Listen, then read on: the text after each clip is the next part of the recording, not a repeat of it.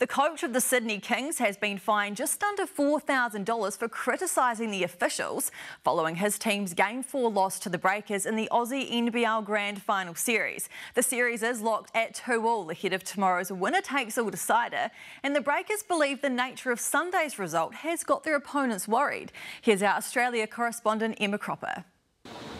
Wading in enemy waters, the battle to become NBL's best couldn't be met with a more relaxed mood by the Breakers and a more tense feeling from the Kings. I think Sydney at the moment is thinking that they've got a battle on their hands, so I think they're a bit worried. They know they're going to have to play their best version of basketball to beat us. Tom Vodanovich should know while he represents the Breakers now.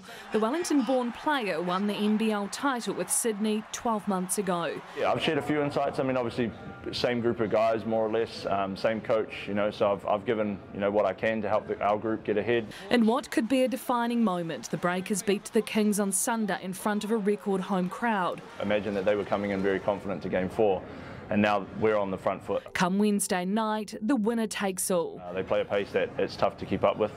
It has its challenges, but it's beatable. And the Breakers can't believe. And I don't think they can beat us.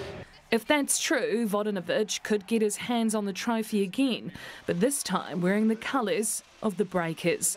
In Sydney, Emma Cropper, News Hub.